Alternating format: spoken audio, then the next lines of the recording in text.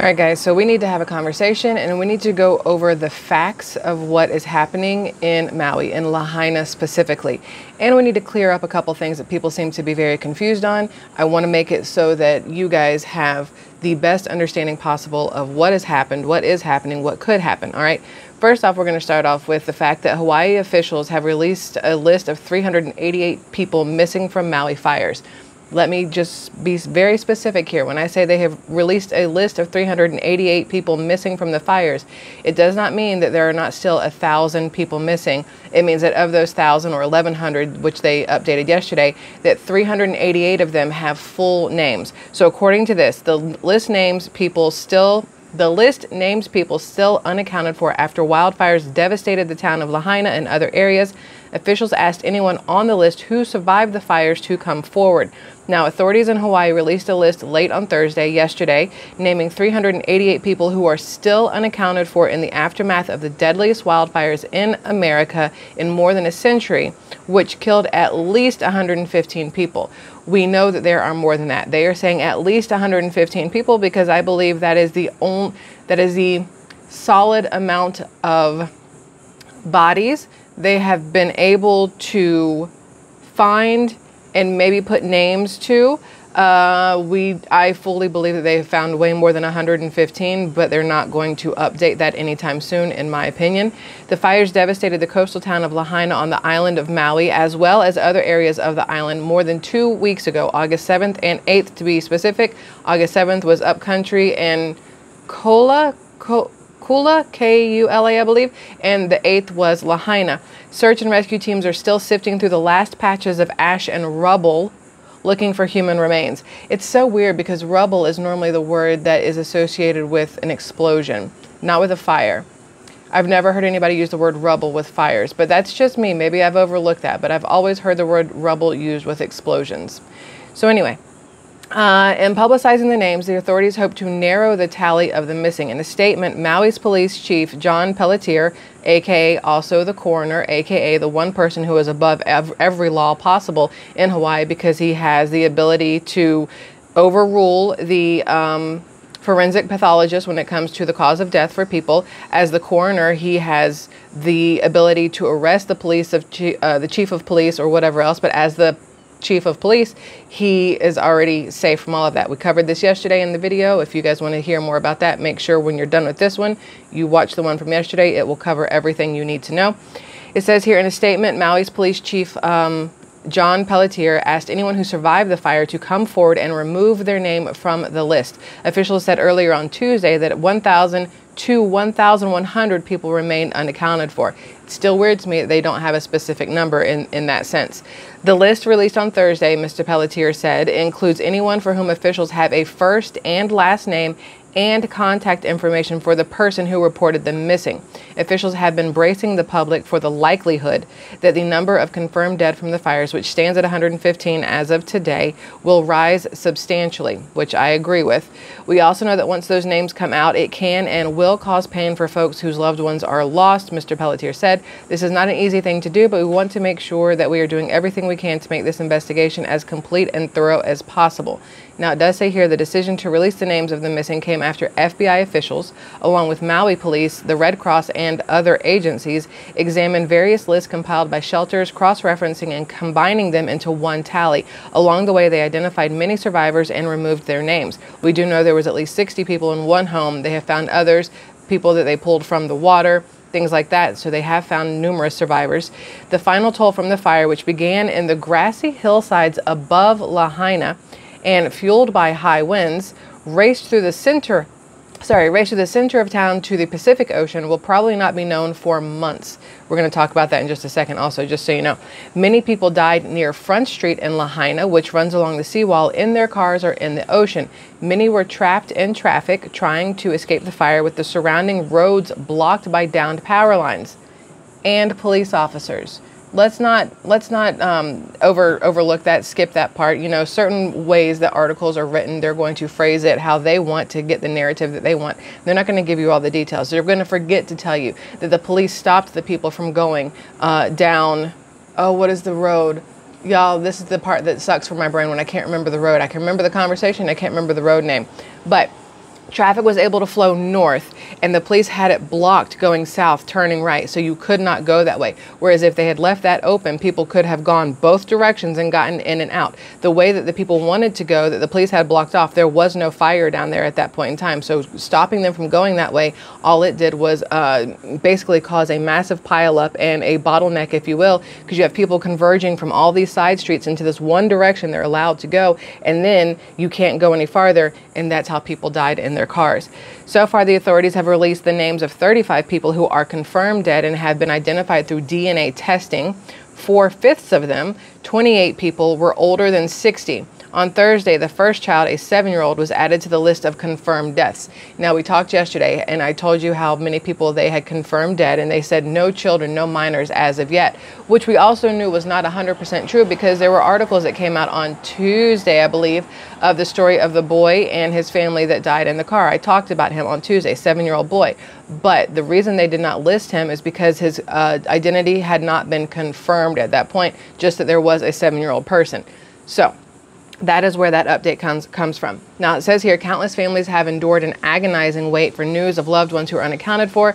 In the absence of official word, many have held out hope, traversing Maui, clutching missing posters, placing them in post offices, hotels, parks, and shelters.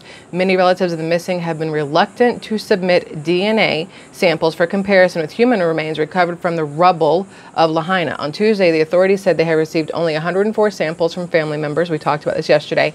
And they renewed urgent pleas for people to submit DNA, promising that the information will not be used for anything other than identifying the dead of Lahaina and will not be entered into any other government database.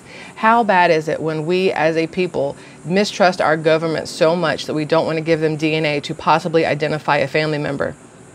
That says a lot in my eyes, in my mind, about how we feel as a whole about our government. It says even more about how the people of Hawaii feel about their government.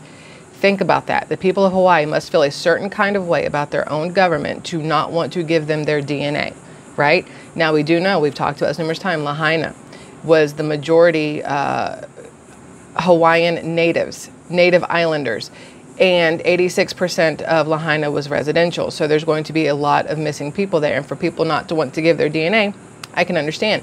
Now, people are also saying, well, if the bodies, they're saying they're finding basically crisp, crumpled, collapsing bodies, ash, if you will. How do you pull DNA from ash? And I did a lot of research, and there is the ability in some cases, not all. They're gonna, I bet they're gonna say that's why they want your DNA, is to try it that way. Plus also they have, it's really hot out here, I'm sorry. They have the ability for teeth and bones and things like that in some cases, maybe not all of them. So they're going to tell you that's why they want the DNA. I would say I would leave that up to each individual person to decide how they want to go about that, if they want to give their DNA or not. I personally would never do that Ancestry 23 or whatever it's called. I don't trust the whole send your blood in, send your DNA in, because you never know what they're going to do with it. In my opinion, that's just my opinion. So there's that. Now, we're going to move past this, because what I want to mention to you guys is a couple of different things. First thing I want to mention is there's been back and forth about the schools in Lahaina and what happened to the kids. And I have told you that some schools were open, some were not. Some had not started, some had. And so some of the kids that had gone into school were then sent home, which is why they're saying that there were children at home alone because their parents were at work, and there's going to be a high level of adolescent deaths, if you will, even though I'm not 100% sure they're going to find bodies of adolescents, because I feel like there may be a different agenda there, but that's not. But what I want to point out to you is I went through and I pulled up every single thing, and I want you to see these. This is for, let me see which one this is, because I have so many of them here. So this is for Sacred Heart School, Kula Kamali. I can't do this. Early Learning Center. Their first day was August 1st. So I try to tell you guys, I try to make sure I have receipts for everything I'm trying to tell you. Their first day was August 1st. So they would have been one of the schools that was sent home on August 8th, okay, when the fire was in Lahaina. Now, another one you have here, King Kamehameha 3rd Elementary School. They did not start until August 9th. If I can scroll here, I zoomed in too hard. So they did not start until August 9th. So they were a school that the kids were not there. They were already at home or somewhere else. You've got two other schools here. We've got, where's the other one? You've got here, this, just so you know, is the Hawaii State Department. This is their actual calendar. It says here, teacher work begins August 1st. Student instructional year begins August 7th. That is for, I don't remember exactly which school that one is, because when I pulled it up, it gave me all of Hawaii State, but that's a different one. And then you have this one here that says that it started on August 7th, student's first day. And I can't remember which school this is because it gave me the calendar, but without the school name. But I just wanted to point out, there's also daycares. There's also like private schools. There are also pre-K, places like that we're in and then sent kids home. So yes, there is going to be a difference between kids there, kids at home. I just wanted to bring that to your attention so everybody fully understood that there was more going on. Now, here's what's interesting, and I'm sweating like crazy. It is so hot out here today, but my child is home sick from school, and I didn't want to record inside with her. So let me see if I can get this to work. So this is from Daily Mail. Hawaiian Electric is accused of removing evidence that its power lines may have started Maui blaze in violation of national guidelines. Remember yesterday when we were talking in the video and I was going over the rundown of like the time frame of how things happened? And yesterday or the day before, all the days run together for me. It was either yesterday or the day before. And I mentioned that in the middle of the entire, town of Lahaina trying to evacuate because of wildfires, that Hawaiian Electric, for some reason, had one of their trucks in there messing with a power pole, a power line. Why? In the middle of everybody trying to leave, in the middle of a blazing fire, why is a truck going in and messing with a power line? Well, maybe they were trying to take away something that would have been evidence for something that their company caused. You know what I'm saying? So according to this, Hawaiian Electric, which is facing at least 9 lawsuits linked to the fires, allegedly removed evidence from a scene close to where the blaze broke out. The company took equipment, including power lines, from a substation before investigators could comb the scene. It is claimed. Lawsuits against the company say it failed to switch off power before the fires broke out, despite weather conditions, which meant lines could spark a blaze. It says here, the electric company accused of negligence that caused wildfires, which killed at least 115 people in Maui, allegedly removed key evidence from a scene close to where the blaze initially broke out. Hawaiian Electric, whose power lines allegedly sparked the fires which tore across Maui 2 weeks ago, removed equipment from a substation before investigators could search for clues about how the fire started. The allegations surfaced on Thursday after at least 9 lawsuits were filed against the company. Those suits, brought by residents on the island and Maui County itself, say the company failed to switch off power despite weather conditions, which meant lines could be damaged and spark a fire. Investigators from the Bureau of Alcohol, Tobacco, Firearms, and Explosives, ATF, which investigates fires and arson-related crimes, arrived in Maui last week to help with the probe into how the deadly infernos began. But by the time they arrived, utility crews had cleared equipment, including damaged power lines, from a key scene of the fires and moved it to a warehouse, according to a Washington Post report. The scene, a power substation in a power substation on Lahaina Luna Road, is close to where the fires are believed to have started. So this is some of them working on power poles on the 16th after the fire started. But again, they were there doing something on the date of the fire, on August 8th itself. Now, it says here, there's the fires are thought to have started shortly after 6:30 a.m. We watched the video of this one. I showed you the video of this in one of the earlier days where the fire of power line went down right next to the water in this little strip of grass right next to the water. That's the initial fire that they were thinking happened that was put out by a gentleman who picked up his garden hose, basically. It says details emerged after the FBI released a list of nearly 400 names of people still missing after the fires, 388. The removal of the equipment could be a breach of national guidelines on how utilities should preserve evidence after wildfires, it is claimed. Hawaii Electric said it is in regular communication with ATF and local authorities and is cooperating to provide them, as well as attorneys representing people affected by the wildfires, with inventories and access to the removed equipment, which we have carefully photographed, documented, and stored. Now, you're not supposed to mess with a crime scene. Everybody knows you're not supposed to mess with a crime scene. You're not supposed to mess with anything where lives have been lost. And the first thing they did, the company that is being blamed for the start of it, the first thing they did was go in and mess with it. Okay. It says here, Michael Wara, director of the Climate and Energy Policy Program at Stanford University, told the Post, if a lot of equipment is already moved or gone by the time investigators show up, that's problematic because you want to observe where the equipment was relative to the ignition site. Wara said, once you remove these things, it's much harder to understand what happened. ATF investigators are working to determine the origin and cause of the wildfires. The Maui probe is only the agency's third wildfire investigation. Such inquiries usually fall within the remit of the Forest Service of the U.S. Department of Agriculture, but that agency is not involved because the fires weren't on national forest lands. Lawyers representing families in Lahaina initially asked Hawaiian Electric on August 10th to preserve evidence, according to the Post. Now, a response from the company the following day said it was taking reasonable steps to preserve its own property. It's interesting phrasing. But it added that the number of search and rescue teams on the ground made it possible, even likely, that the actions of those third parties, whose actions Hawaiian Electric does not control, may result in the loss of property or other items that relate to the cause of the fire. The response added, Hawaiian Electric will take reasonable steps to preserve evidence, but cannot make any guarantees due to the rapidly evolving situation on the ground, which is also not within our control. On August 18th, a judge signed an order that outlined how the company should treat evidence around the suspected area of origin. Maui County filed a lawsuit against Hawaiian Electric on Thursday.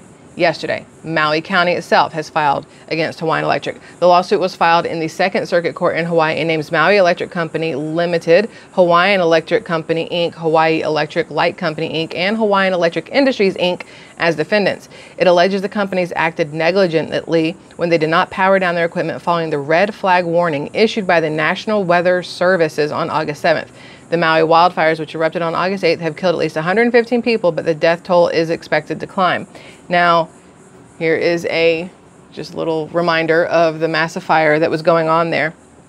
Now, what's interesting to me, and all of it is really shitty, not interesting, but what's interesting to me is that at the same time that this is happening, you have people with drones being told they can no longer fly over certain areas of Lahaina. You have the Hawaii real estate, I think his name is Eric West.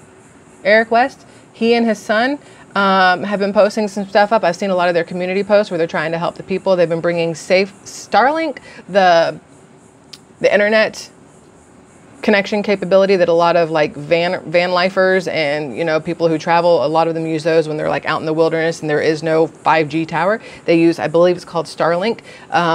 This Hawaiian real estate guy and his son and I think wife also have been trying to help people get, you know, people started with GoFundMe's, trying to show you pictures of what Lahaina was like before and during the fire and after the fire so people can see what's happening.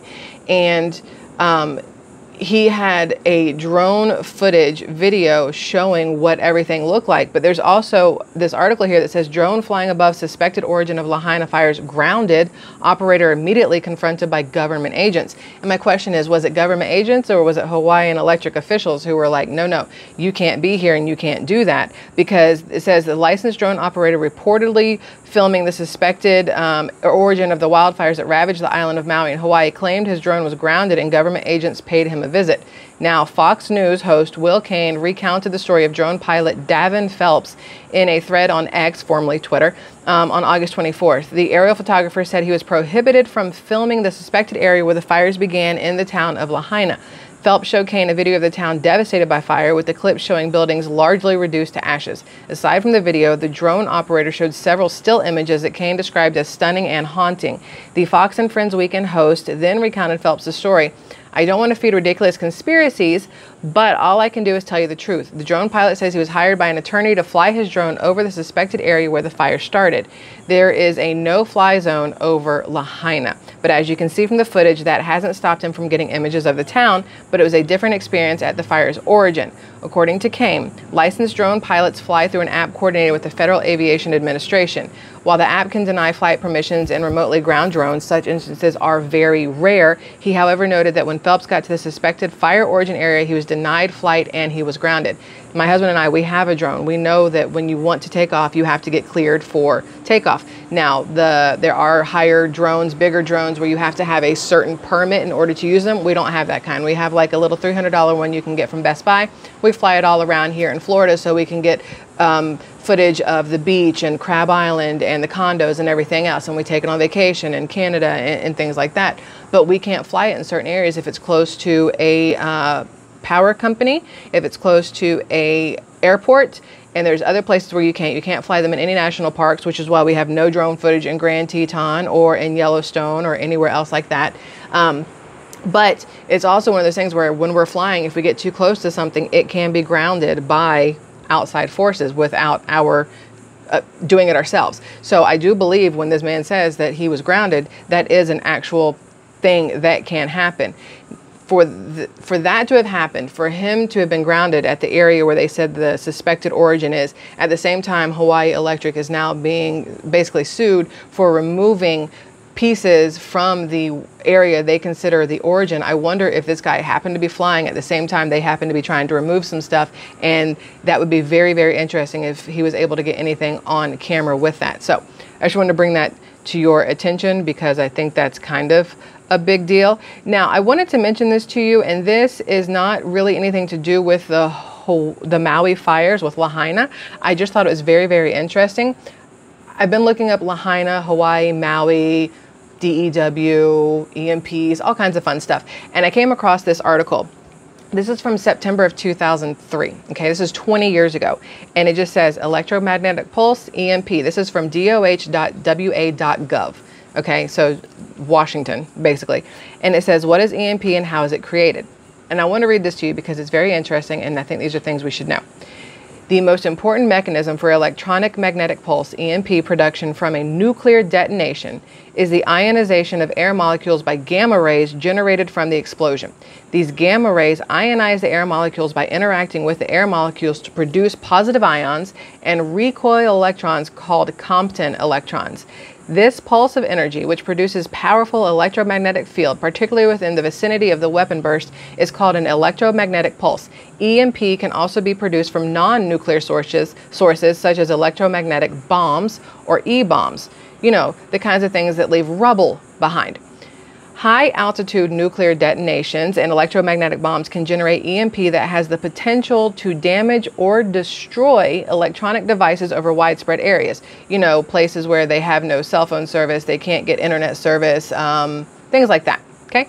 It says here, electric power systems would also be at risk from surges produced by such weapons. However, the EMP from a kiloton range surface nuclear explosion would not be expected to produce serious damage outside the radius of severe destruction from the blast. Now, this is where it gets interesting. And I feel like my camera's getting really dark. And if it is, I'm really sorry. I don't know what to do with the lighting here. This is where it gets interesting.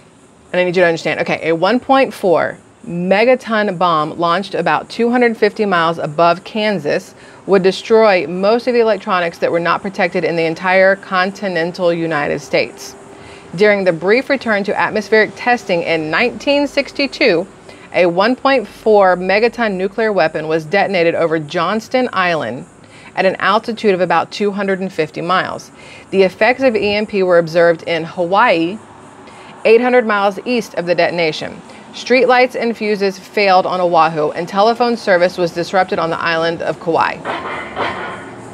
I think Kauai, K-A-U-A-I. I think that's how you say it. I just wanted to bring that to your attention that that was in Hawaii. Like, okay, so listen to this. They're telling you if something EMP was done over Kansas, it would take out the entire continental United States. Then they tell you that in 1962, a 1.4 megaton nuclear weapon was detonated over Johnston Island at an altitude of 250 miles. The effects of EMP were observed in Hawaii, 800 miles east of the detonation. Streetlights and fuses failed on Oahu, and telephone service was disrupted on the island of Kauai. Now, the reason I bring this to you is, if that happened, I can guarantee you that probably all of Hawaii knew about it, understood what was happening, and probably have upgraded certain things since 1962, like maybe even in Maui, their electricity poles and things like that. I don't think those things are 100 years old like some people are saying. I just wanted to put that out there for you.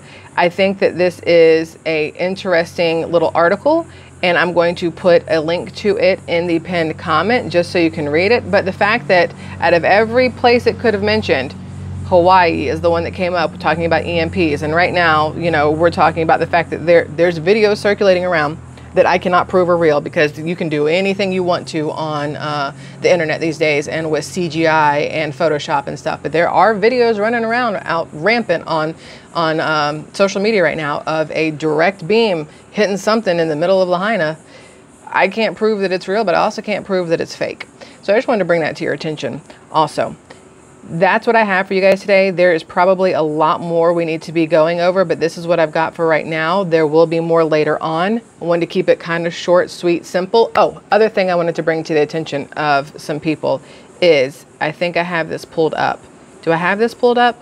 Hold on. Let me make sure I have this pulled up. I might not. Hold on. So this is the part I want to bring up to you. This is basically Hawaii legislature. This is HB 869, okay? And it says the legislature finds that coroners should be separate from law enforcement and free to make independent judgments when investigating deaths. Under current state law, though, the chief of police for a county serves as the coroner if the county does not have a medical examiner. Making coroners independent from law enforcement will promote transparency, avoid conflicts of interest, and encourage more confidence in coroners' findings, which we talked about yesterday. Now, I also wanted to mention to you that the head of Maui's emergency management agency resigned for health reasons in the immediate aftermath of the fires, and his replacement is being sought. And what that means is that right now, again, the chief of police will be the coroner. The other issue here is that they are, let's see, death investigations in Maui County, Hawaii is managed by the police, and the chief of police is the coroner. It's exactly how it works, how we talked about yesterday. I had people in the comments saying it's illegal for the chief of police or the police chief to be the coroner in Hawaii, and it's not. I would like to kindly request that people make sure they know a couple things before running rampant in comments, because unfortunately that's how things get blown out of proportion or misconstrued, or wrong things spread around. It's like that telephone game. You hear something here and you just keep repeating it, and that person repeats it and that person repeats it. And by the time it's, you know, taken off like crazy, it's not what it's actually supposed to be. So I just wanted to put that out there. Just make sure you fully understand. Just like some people were saying, you know, the mayor in Hawaii is the same mayor of Las Vegas. Well, no, the police chief in Maui in Lahaina area is the same police chief from the Las Vegas area when they had the whole concert massacre there. So that is accurate. But I just want people to make sure you're really paying attention to what you are repeating, and pay attention to what you are taking in and believing, okay? You guys know I would never steer you wrong intentionally. I try my best to get the most accurate information for you. And if I am ever wrong, I'm the first one to tell you I am wrong. And I don't want people getting the wrong ideas about things just because they heard it somewhere and want to repeat it to somebody else. You have to be very careful with that kind of stuff, okay? Just want to put it out there. I love you all, Squirrel Tribe. I'm not trying to like offend anybody. I just wanted to make sure everybody's aware. You can't always believe the things that you are seeing and hearing in comment sections of videos on YouTube or social media in general. So just make sure you're taking everything with a grain of salt, maybe doing your own research. If you think you see something or, you know, it could be plausible, research it, find out for yourself before parroting it, okay? That is all. Listen, guys, I love you immensely. Thank you for being here with me. I'm going to keep looking into this, and I'll bring you as many new updates as I can possibly find, and then also some things they're probably not talking about. So we'll see you again on the next one. Bye, guys.